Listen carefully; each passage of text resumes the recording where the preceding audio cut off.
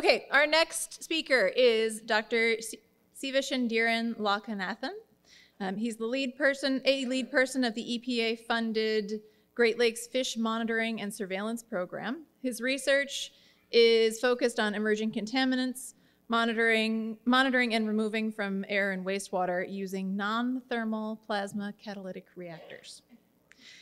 He has more than 10 years of research experience and has published over 30 articles and 2 book chapters in peer-reviewed journals. Please join me in welcoming Siva. I thank you all for being here on Saturday at around 4 o'clock.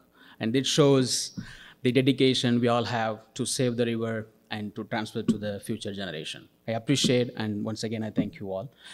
And also, I would like to thank Save the River board members for giving me this opportunity to talk on the scientific exploration of mercury and emerging contaminants in Great Lake fish. Mainly, I will talk about the aquatic mysteries and what's happening with these emerging pollutants. So initially, I would like to start how the pollutants enters into the lake. Just brief introduction, and then, oh, I'm sorry, getting confused. Yeah. So the fish consumption advisories, that's very important regarding the Great Lake Fish Monitoring programs. And then I will talk about the Great Lake Fish Monitoring Surveillance Program history and where we are right now. And then our research activities and facilities at CAARES, Clarkson University. Just briefly, I'll explain that. And then I will mainly talk about the trends of mercury concentration in all Great Lakes. And then the legacy persistent organic pollutants in Great Lake fish. And finally, I'll conclude with important remarks. How do pollutants enter into the lake? So why we care about these 5 Great Lakes? Because,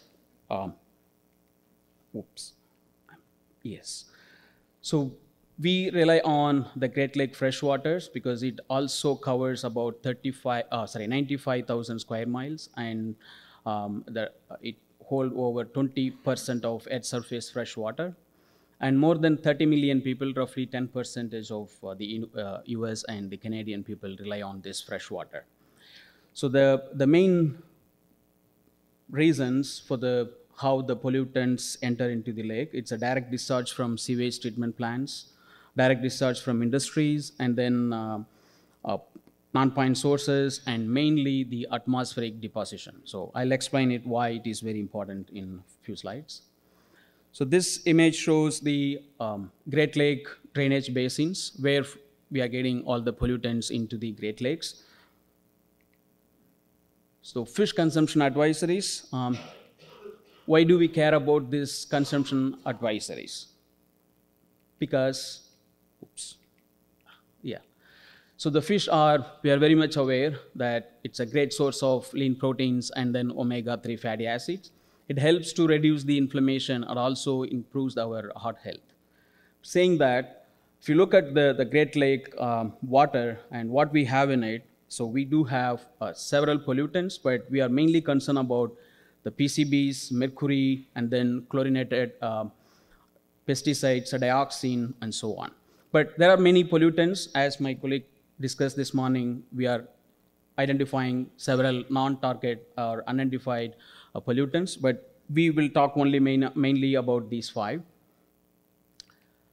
So the main sensitive populations are pregnant women and women who could pregnant soon, and the children below age 15. They are mainly affected by these pollutants in the Great Lake fish.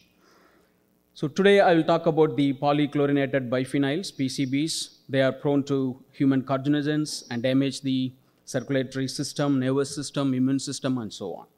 Similarly, the organochlorine pesticides, OCPs, also they are carcinogens, and they affect the reproductive system and immune system. So we have to worry or take care and think about what we have on our plate on the table. Yep. So the Great Lake Fish Monitoring Surveillance Program started monitoring different sites of all 5 Great Lakes. So we choose 2 sites. The rectangular one shows the even year, and and the circle one is the odd year. So every year we go to go to sample all the Great Lakes in 2 different sites to monitor and compare how the pollutants are, changing trends and increasing or decreasing and so on. This program started back 1970s, and it's a partnership with Great Lakes, states and tribes and other federal agencies. And in 2004, it's moved to Clarkson University. There we are mainly focusing on the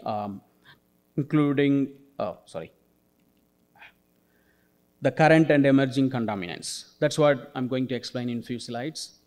So here, briefly, I'll explain what we are doing in Clarkson. We take fish and try to analyze and understand what's happening in terms of chemistry. So we also measure the mercury and then isotopes, as I mentioned before, legacy, especially the PCBs, OCBs, and PBDEs, and also dioxin, furan, and lipids content. That's very much important to understand the PCB and OCB chemistry related to the lipids. I'll explain you in a few minutes. And apart from that, this morning we also heard about PFAS, that is poly and perfluorinated alkyl substances. And this is the widely used word in the United States and across the world in the last 10 years. And it will be the main concern for another 2 or 3 decades. We have no idea how long we have to deal with that. So apart from this, not only the fish, we also work on the water chemistry. And here we quantify and identify the PFAS present in any groundwater or lake water, anything. And not only just identification and quantification, we also develop some material to trap them or remove them from the water. So especially, I'm working on the porous organic polymeric material that will selectively absorb or remove the PFAS from water. Just not only the removal, we also work on the complete destruction from the given water sample. So we work on leachate sample to distract the PFAS present in water. I'm not going to talk anything about that. I'm sorry about it. But yeah, these are the 2 main tools or instrument I use for the fish analysis. This one is called Extriva, where I do all the fish extraction to identify all the chemicals. And this one is called atmospheric pressure gas chromatography, where we develop method to selectively ionize and identify all the PCBs, OCBs, PBDE, whatnot. And these 2 instruments we use for the water chemistry. So this one is called ion chromatography, where we identify, quantify all the inorganic ions. It's very important because these ions will impact the other pollutant concentration and also the aquatic chemistry.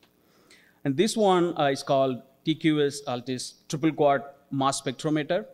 This is very important tool what we use to quantify the PFAS present in water, fish sample, sediment, whatnot. So all species we get from all Great 5 lakes, we analyze PFAS using this triple quad instrument. So I would like to give a brief intro about the Lake of the Year, which is proposed by APA. This is very important to understand how the pollutants are getting bioaccumulated into the main predator fish. So we start from top to bottom snapshot here. So we start, it is started in 2011 from Lake Superior. So we start from analyzing water, what we have in the water sample, dissolved and particulate matters, and then phytoplankton, how much pollutants are present in the phytoplankton, and then it goes on till the main predator fish, lake trout. And in Lake Erie especially, we analyze the Lake Valley. Yeah. So this small image shows why it is important. So yeah, we analyzed that, not for sure, not shark, but Lake Trout and Lake Valley, that prey on the small fishes, and then that goes to the zooplankton and then the phytoplankton. So we wanted to analyze all the chemicals in all different species so that we can understand how one particular pollutant is getting accumulated in particular fish or species. This just to refresh, yeah, this is the food chain. Starts from the planktons and then the invertebrates and small fishes like sculpin or smelt, and then the main predator fish like trout or salmon, and then it comes to us. So now let's see some important and data. It might be interesting.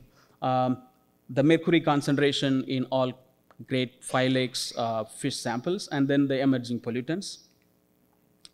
So once the mercury, liquid metal, we all know that. So once it enters into the environment, what happens is that it's being converted into biologically toxic methyl mercury. So it's over here. So methyl mercury by microorganisms found in the soil and in the aquatic environment. Then what happens? Let's see in the next slide. But now I wanted to show why the environment deposition is important for the lake getting polluted. So only the metal that is liquid in room temperature is mercury, so has an appreciable vapor pressure, then it can exist significant concentration in the vapor phase. So imagine we keep some mercury drop in the room, so we'll have mercury vapor in the room as well. Then in the atmosphere, it can be transported without any deposition for long distances. So we may think like there is no industry using mercury next to the lake, but it might be 2,000 miles or 100 miles away from the lake. It may get the mercury deposition. And it's not man-made, so it's not biodegradable. So that's very important to take away point. And this widely used in ancient days, from making paints, pesticides, even dentistry. So one thing is we have to avoid usage of mercury rather than removal or decomposing mercury, because it's impossible. So this fate shows the atmospheric fate process. This is very important to understand. So we have these primary anthropogenic emissions of mercury, then it's getting oxidized to the reactive gaseous methane, as I said in the previous slide, by reacting with ozone, peroxide, or other active radicals what we have in the atmosphere. And then it's been transported to the cloud, where it reacts with sulfur dioxide. It's another pollutant, we have to think about it. And then it's getting deposited by rain to the soil or to the aquatic system. So if you look at, it's not going anywhere. It's just looping into our aquatic system and into the atmosphere and coming back and again and again. Well, so how do we measure it? We have this atomic absorption spectrometry. That's very straightforward, simple tool what we use to measure the total mercury concentration. I'm not going to explain all of them. So we take the fish tissues into the sampler, and then it transported to the catalytic converter, where it's been reduced to mercury 0, and then we selectively trap using this gold amalgamator, and then we quantify them accurately. The thing is, this is more accurate and then more reliable tool, and it can measure from PPT, parts per trillion, to parts per million. And we evaluate the system using standard reference material provided by EPA. So now we'll see some data. So this graph shows the mercury concentration, nanogram per gram, otherwise ppb, from 2004 to 2015.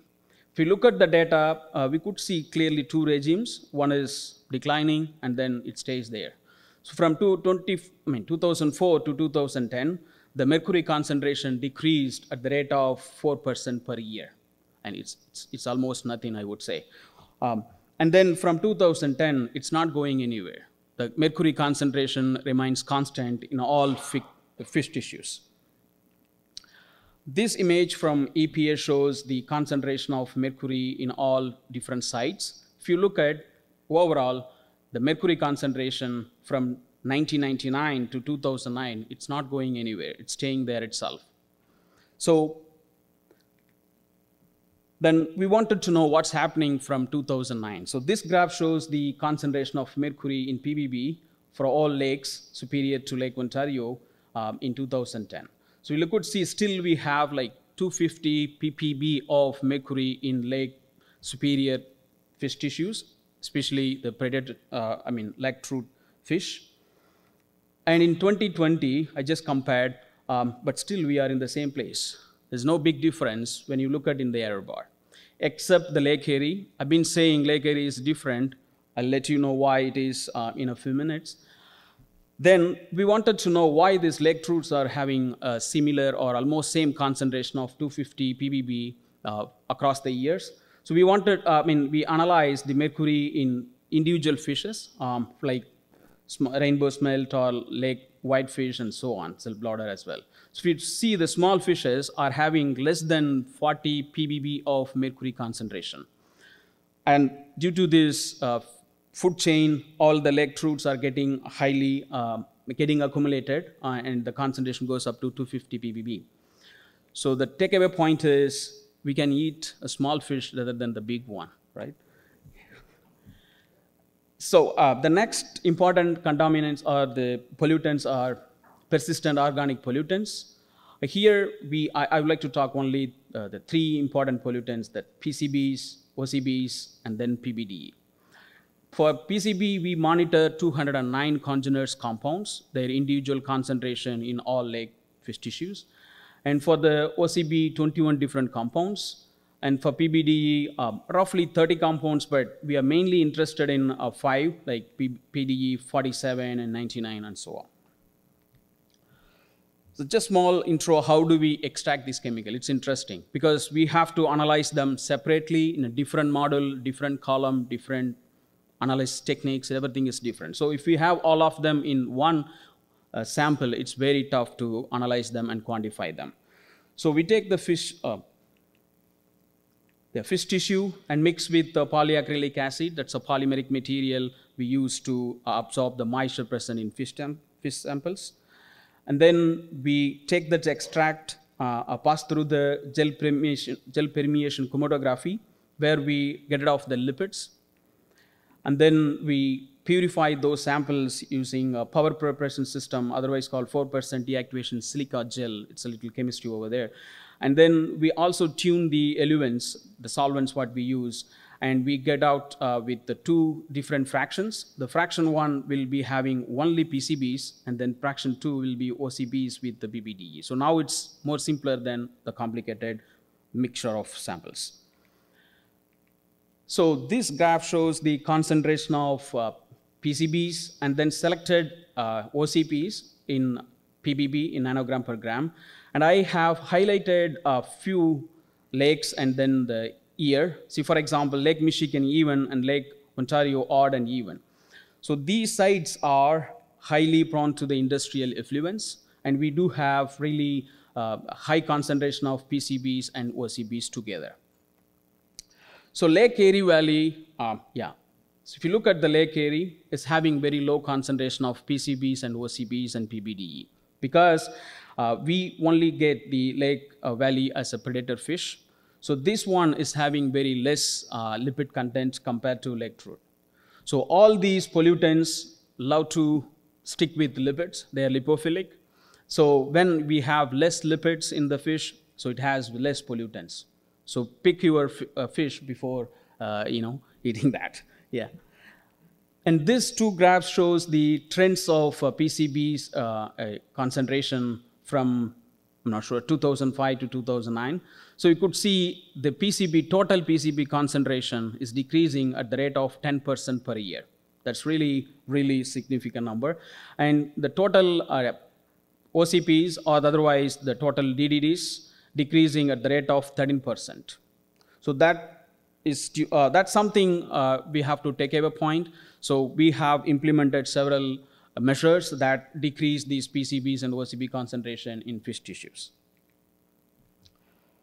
So what happens with total PCBs in 2020? So what I showed in the previous slide is only 29. So this graph, the histogram shows the concentration of total PCBs in all 5 Great Lakes.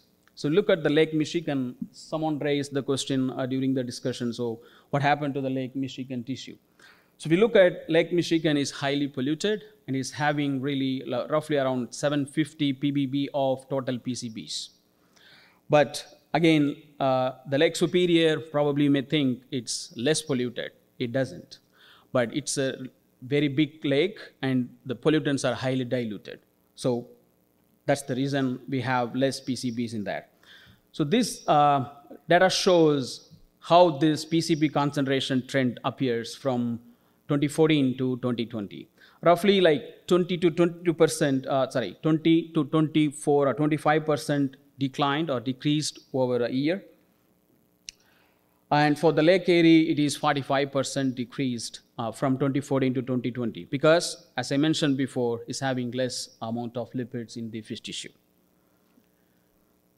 So that's the last pollutant what we have been monitoring is the PBDE congeners concentration from 2000 to 2016. So here we have put them in an order like before 2000, from 2000 to 2007, and then after 2007 to 2016. So that's the order of histogram from left to right. So we can clearly see still the Lake Michigan is having high concentration of PBDEs. I haven't put all of them, just only the 5, because these are the very important PBDEs to be monitored as per the EPA regulatories. So then I wanted to compare what's the concentration in 2020. So if you look at from 2016, so we got roughly like 50 ppb of the PBDEs, and in Lake Michigan it was about 50, but now we got even more. That's the main alarming concern. Why from 2016, what happened to 2020, the concentration went up. So I will explain it why in the conclusion. So now the mercury concentration decreased in Lake Michigan, especially in Lake Superior and Michigan, have roughly like 3 to 5%. And at the same time, the concentration of mercury in water decreased by 50%, like half. But the concentration of mercury in fish system increases. Why? Because the mercury tends to attach to the particles or sediments rather than staying in atmosphere or in the aquatic water. Okay, so that's the reason the concentration of mercury is increasing, even though we put a lot of regulatory norms to decrease the mercury emission to the atmosphere. But still we have enough concentration of mercury in the sediment, and it's coming to, getting accumulated on fish tissues and of course ends up on our dining table. The clear water means we have to understand it's not clear, so we have fewer algae. So when we have less algae and they accumulate or consume or store a lot of mercury in it, so then the mercury concentration in planktons, zooplanktons, and then small fishes are high concentration than the highly polluted or the lakes which are having more algae. The second, PCB and OCB concentration decreased, ranging from 4% to 21% per year. This is reflecting the successful historical and ongoing reduction of fugitive releases by EPA and other federal norms. That's the important point we should appreciate it. And the total PCB will remain primary concern in the future because the substantial mass of PCBs and their second slowest or smallest decline trends what we observed over 20 years. So we have to follow still this total PCB concentration in all fish tissues. The last one is the PBDE. As I mentioned, the PBDE concentration still increasing, as I showed in the previous slide, because the PBDEs are polybrominated diphenyl ethers. So the main reason is we got PBDE 209, which was synthesized till 2014 and used till 2020. So those chemicals still there in our aquatic system and in the environment. So that will take at least another decade or two to completely get rid of all the PBDEs, because those PBDE 209 will debrominate and give all this PBDE 45, 99, 100, 104, and so on, several other congeners. So with this, I would like to thank our funding agency EPA and the Captain Bob and crew of the Lake Guardian. So here and our colleagues and the graduate students in CAARES at Clarkson University. So I'm up to the questions. Thank you.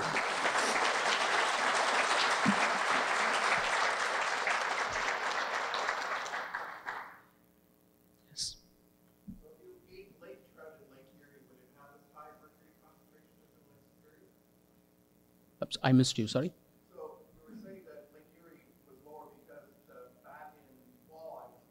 Yes, yes. So the two questions. So if you ate walleye in Lake Superior, would it also have a very low number? Yes. And then the reverse, if you ate lake trout in Lake Erie, Yeah, so it's good. see the same high number, or is it relatively lower? Or Actually, we are not getting lake trout in Lake Erie. That's the reason we are not able to quantify the concentration.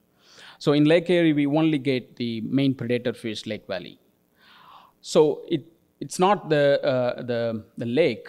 It also depends on the fish type, how the mercury is getting accumulated there. Because the mercury and other pollutants are lipophilic. So if you have more fat, so they try to get accumulate more faster. And also age of the fish is important. Yeah. one follow-on question. So the mercury that's generated by industry in Great Lakes, how far does it go down past St. Lawrence here? Does it go all the way down to the estuary? How does it work? I cannot say that the exact numbers, the distance, but we have some database. So the mercury vapor can be transported even to 200 miles easily. Yeah. So, and there are several stations, they monitor the gaseous mercury concentration till it's under surveillance, and they predict that easily 50 to 100 miles, definitely they go and deposit on the aquatic layers. Yeah.